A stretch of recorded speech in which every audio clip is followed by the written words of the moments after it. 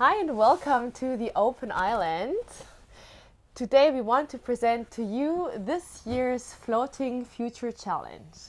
Joy, please, what is it all about? Well, as you might know, we are working on floating islands made of upcycled materials mostly. And the idea is that the demand for floating island rises with the sea levels anyway. So the people in need, they need an easy construction manual, and this is what we have developed. These open islands consist of the floaters, then we have a platform. On top we can build designs like architecture or underwater architecture, and we're looking for concepts and ideas how to use these. And this is what the challenge is about. So there are many different ways how a floating island can be used, for example, as a shelter, as food production place, for energy generation.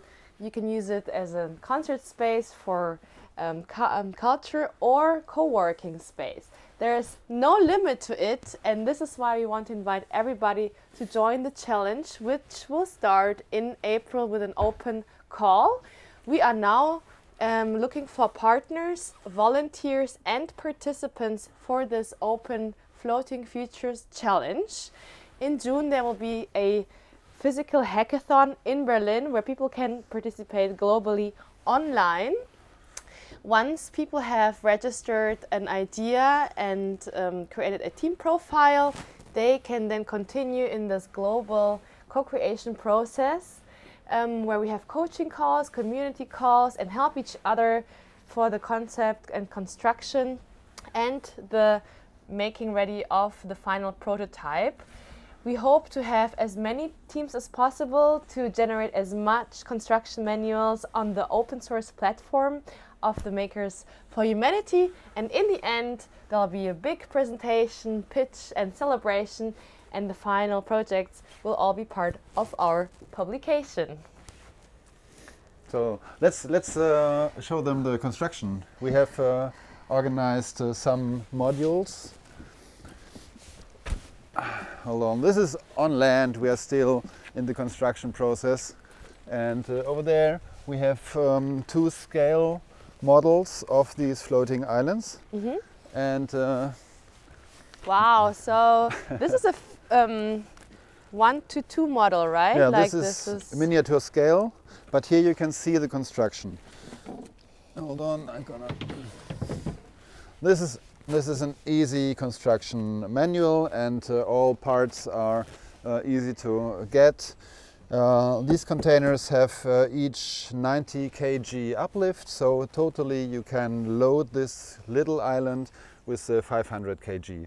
Wow. So this is quite huge, but this is only the small scale model. Mm-hmm. This is our original. Here you can see the same construction, hexagonal, because hexagons fit together perfectly on these parts. So we have with 2 or 3 modules we have already a great island, a modular island. Mm-hmm. Same construction technique, and our floaters in this full-scale model used dustbins. So these have each 1 ton uplift, and of course there are holes. We have managed to close the holes with a welding technique for polyethylene, and then we mount it, as you can see, on our other floats. And well, this is our construction manual which we provide, and on which we love to get designs. Of course any other design is also feasible and possible, but this is what we provide and promote.